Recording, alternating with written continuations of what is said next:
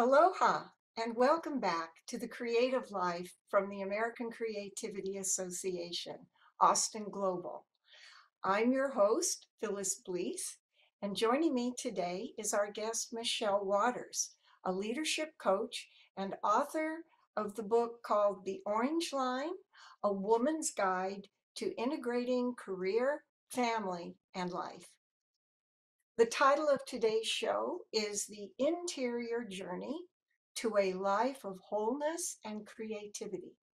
Michelle is going to take us on two journeys, hopefully ending up where we want to begin. That is deeply into our own creativity. So welcome, Michelle. Thank you very much, Phyllis. It's an honor to be here with you. Oh, thank you.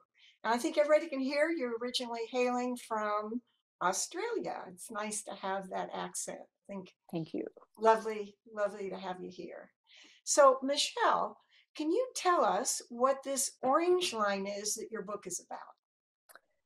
The Orange Line is a new career track, and it's about enjoying a robust and whole life, integrating career, family, and life, and at the same time avoiding the pitfalls and downfalls of the feminine filter. Oh, what's the feminine filter? Well, how we came up with the book was a research project. We were concerned about the fact that women were not reaching the leadership ranks that we thought that women are capable of. And so we interviewed 118 women, and we wanted to see how they were going with integrating career and family. This study took us quite a while. It was about a year, and we had, as you can imagine, a lot of data.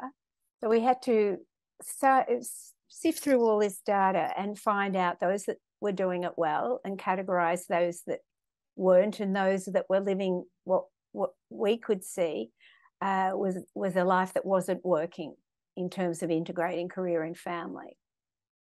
So had you been working on this work-life balance in your own life? I mean, what brought you to the point where you were going to write a whole book about it? Yes, it had always been an interest of mine. In fact, I'd done research before, previously at a university, and published a paper about, well, the paper's called Family Friendly Policies, Useful or Symbolic. So that was a qualitative study as well, and it looked at the flexibility that's offered to working parents.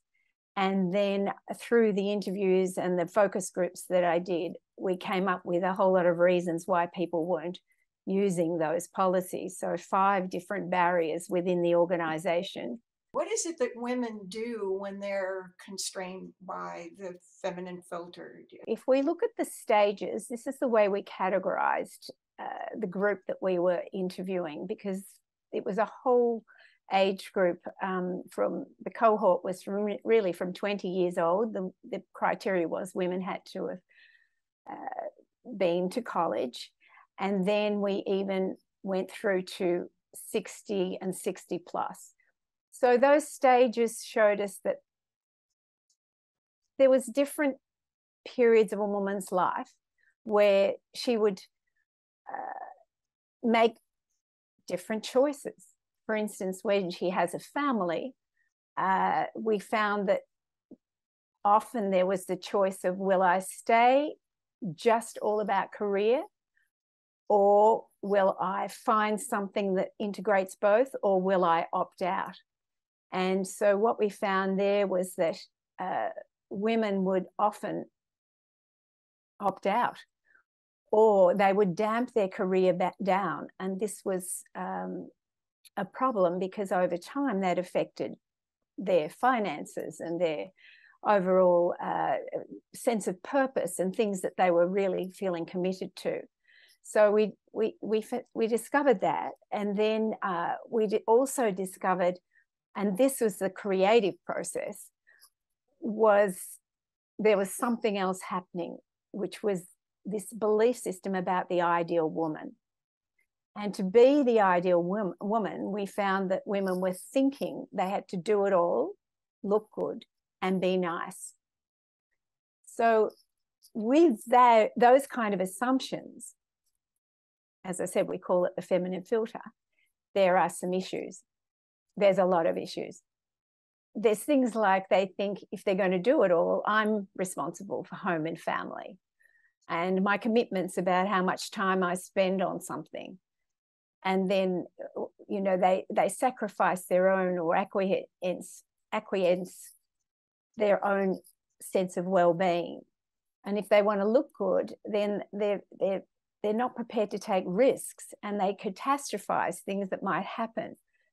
And if we want to be nice all the time, then we lower our expectations, and we avoid asking for what we want. But people can read the book and they can find out a lot more about that.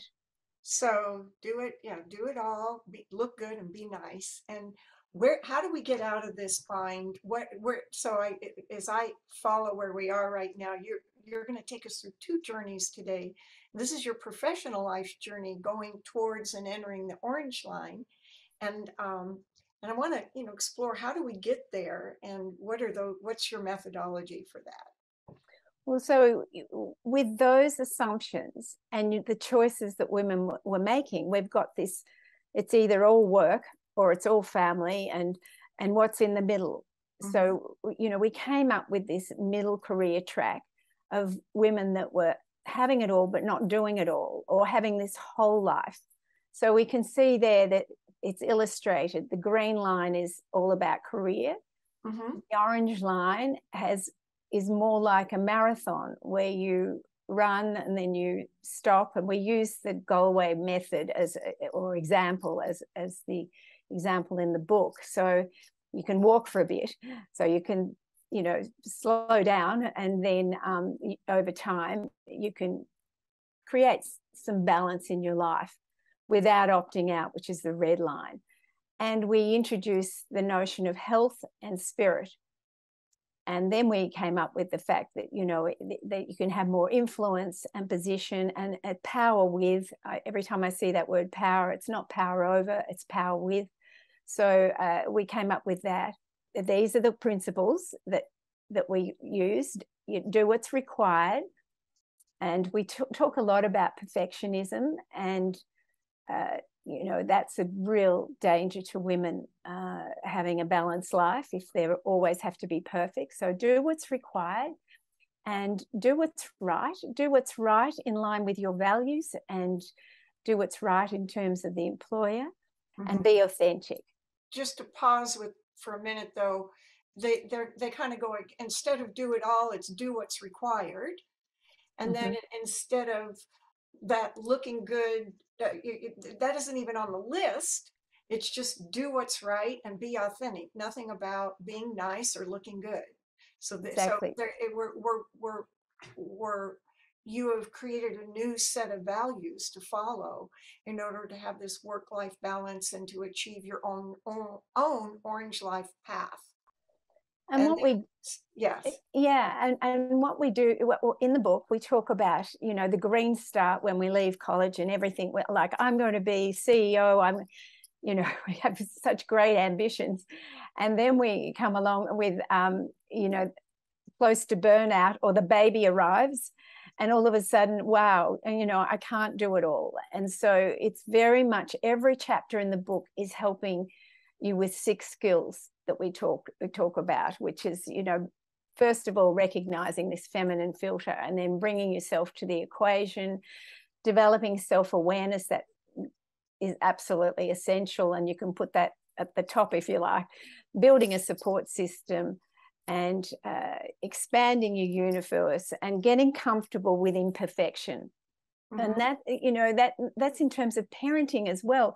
I mean, the chapter called Family Matters, which is really important chapter, I did want to add a lot more to that about the needs of the child, because essentially we need to be present when we are with the children. It's not about buying them more things, making up because we're working mums in other ways. It's about when we're with them, being present to them emotionally and affectionately, all those kind of things. That's what they really need.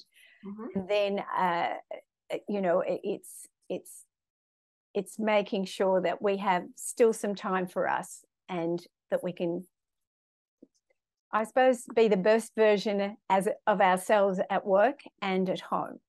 Okay. And then you were taking us on to where once we've arrived at our orange line life, I think you call it in the book. Yes, and that slide, just leave it for a minute, because it says, this proposed whole life. So here we are, we've read the book, we've got the skills, and now we've got this wonderful balance where my purpose, my métier, we call it, is defined, and there I'm doing both, and it's all perfectly balanced. Well, there's more, and I realized there was more. I felt deeply in my soul as we were writing the book that I needed to express something else that was emerging within me, and that was the fact that to really find wholeness, we need to be still. And I just mentioned being present to the child, which wasn't really explained in the book. And in my own life, because I have family in Australia and endeavor as much as I can to integrate career, my husband here, and my 98-year-old mother in Australia, and my children and my grandchildren now over there. So I just felt I needed to explore further, So more deeply. let me just check in with you. So Mm-hmm. you are on a career path to create a whole life, and you still felt some gaps that weren't there, and you weren't, when we were interviewing about the show, what we would talk about, I got the idea. I was going to ask you to introduce a creative life through the orange line, and you said, yes, that's what I wanted to do too, but I didn't feel so creative when I got to the end of the orange line. I felt like there was more, that I wasn't really tapping into my creativity. And you were talking about this what you call the interior journey. Some of the things you talked about in terms of getting to the orange line, in terms of self-awareness and presence, you did have some of those attributes, but it sounds like they weren't fully developed. So do you want to take us on this journey from a whole life to wholeness, and why you think that's where you have been experiencing your most creativity and most creative life? Yes, I would love to take you on that journey. There was a number of things colliding in my life when I wrote the book. And I must give a lot of thanks to my co-authors as well, because I did have to go back to Australia when we were going to publish the book pretty quickly, or pretty shortly after. And my stepfather passed away. My second grandchild was born, and my mother was going to be on her own for the first time in 30, 40 years, 35 years. So I was thinking a lot more about dealing with those kind of stresses in your life, and also, producing, being productive, and outcomes. And I learned that through my local parish, that there was another opportunity to find stillness on the inside. And so I started to explore that, and I found that when I looked at some of the literature about even creativity, it talks about nothingness and the incompleteness and openness and allowing creativity. And so it was fascinating to me. And it was very foreign. I'd never meditated in my life before. I thought that's a different breed of people. It's not me. because I have got that mind going the whole time. However, I started the practice and I kept at the practice, and it was very foreign and very unfamiliar. And, you know, when we've got so many distractions, when everything is scattered in total flux, and basically sometimes we live in fragments, I found the opportunity to find the sacred unchanging and this very beautiful place of knowing a God within, or God within. And as I said, it was unfamiliar, and it meant that I had to be very still on the inside and enter into this silent land. It's what I like to call it, in a very simple way. And then I started to look at who else had done this. I mean, is this what Rumi's talking about? There was a lot of teachers, as well as, of course, you know, Jesus. There's a lot of saints talk about it. And I over time, I've really looked at this deeply. And for a contemporary life, if we want to have a whole life, then the path of wholeness means we can carry that with us all the time, even in the chaos, even in the complexity. So the practice takes time. And for me, it is a real joy in my life. And it's actually so simple. It's scary because for living in this contemporary world, we're used to something very complex, but it means we have to stop. And we have to be silent. And in actual fact, it's the language of love. But we feel like we're wasting time if we stop. You know, hang on, we've got to be productive. We've got to have outcomes. But really, in quietude and intimacy with God, we have everything. And I found terrific happiness and freedom to loose myself from unknowing for 20 minutes a day, just to sit and unknow everything and still my mind. So now I can approach life very differently.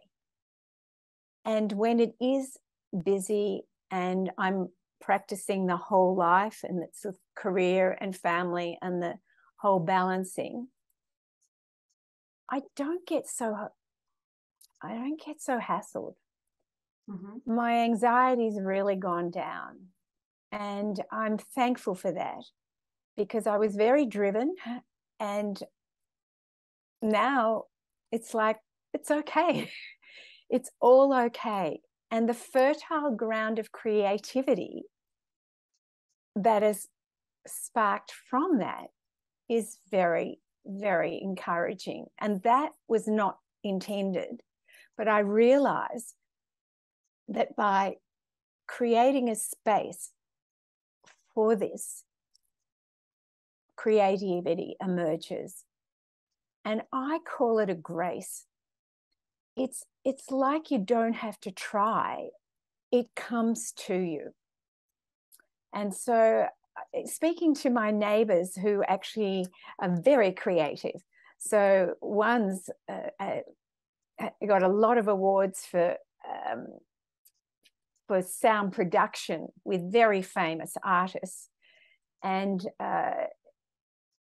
he always takes time to pray. And in the book we had that, because they talked about mindfulness and meditation, which again is still focusing on something, and I'm talking about infused contemplation. It's completely different. So let me check in with you, just to Mm-hmm. let people catch their breath and see, just see if we can stay on the right journey. In fact, I thought you were going to talk about the orange line journey, and that would be like a holonic experience that is stays in place and then continue and becomes part of the interior journey, or maybe they're done in parallel, but that they both have their own integrity, and they're both places from which we can experience the creative life. And for the audience, we're not talking now about the kind of creativity where you show your art or your painting or your dance or your music. We're talking about a kind of creativity that rearranges your whole way of thinking, that your spiritual DNA is something that comes to mind when you're talking about the source of creativity that comes from the not knowing, from the lack of being driven, from the being okay with a fractured life. That in that space is creativity of it has a life of its own. And what I'm wondering is if you're describing not a holonic set of journeys, you're almost talking about not exactly opposite, but a journey that is perpendicular to the professional life's journey. And what I'm what and what and to just give you another feedback, you talk completely about joy and delight when you're talking about the interior journey, and you're talking about goals, and even though you don't do it all, even doing just what's required sounded like a chore, but you're talking to me about outcomes of joy and true satisfaction that you're getting from the interior life. And I'm just wondering about how one can come to the intersection of both. And if you have a methodology and you're thinking about, are you talking about taking a 20-minute centering prayer sit a day? Well, the rest of your day is informed by it, but you're back to your orange line. How do you integrate the two journeys? It's not either or. Yeah. It can be both. You can, of course, you can hold both, because we do have to work. Work is good. Work, everything that we bring to the world, our talent, whether it's an artist or whether it's head of CEO of a company, it doesn't matter. This changes you on the inside. This kind of contemplative practice, so you carry it with you. And when things are chaotic, it's very easy just to turn inwardly and remember what's there and how to access that and bring that to the world with a different view. It's incredibly creative, but it's very hard to find the words to describe it. But it's not either or, it's about both and it's a way of functioning and a way of finding wholeness within our life. And it's really a spiritual enlightenment that it's not like you reach the end, it's a lifetime. And there are so many traits like kindness, compassion, other things that are born out of this, because we've spent the time going to the source, because the kingdom of God is within us. We don't have to look outside to the external. So the orange line is a terrific way of integrating career, family, and life. I'm very proud of the work we did, and it's got wonderful skills. This is another deeper approach to life that doesn't matter what age you are and what stage you're at. This we carries with us forever, because it gives a completely different perspective. Thank you, Michelle. Thank you, Phyllis. Oh, it reminds me. I understood that Thich Nhat Hanh was interviewed about his meditation practice, and he said he liked to do 20 to 30 minutes in the morning. He said, but if I have an especially busy day, I double it. So Exactly. it's just the opposite. Instead of cutting it half, he doubles it, and then he shows up as a different person. Totally. So I really appreciate your having written a whole book and spent a considerable amount of professional time working on the orange line. And then in this personal journey, you're teaching us to spend an equal amount of time on ourselves. And that wholeness is the source of our own deepest creativity, if I could kind of put a point to what I'm hearing that I'm learning from you. So thank you so much. And for our listeners, we really are going to have to leave it there. You have been watching The Creative Life from the American Creativity Association, the Austin Global Chapter. And we are being hosted by Think Tech Hawaii. Today, I have been discussing the interior journey to a life of wholeness and creativity with our guest, Michelle Waters. So, Michelle, mahalo for joining us. Mahalo to our viewers for tuning in. I'm Phyllis Blees, and we'll be back in 2 weeks for another edition of The Creative Life. Aloha.